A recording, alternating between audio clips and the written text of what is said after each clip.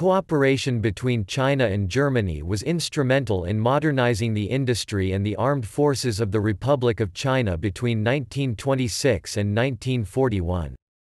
At the time, China was fraught with factional warlordism and foreign incursions. The Northern Expedition nominally unified China under Kuomintang control, yet Imperial Japan loomed as the greatest foreign threat.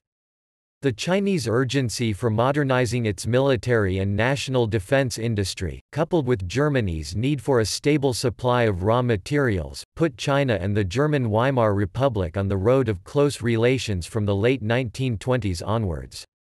This continued for a time following the rise in Germany of the Nazis. However, intense cooperation lasted only until the start of the Second Sino-Japanese War in 1937. The German cooperation nevertheless had a profound effect on Chinese modernization and the capability of the Chinese to resist the Japanese in the war.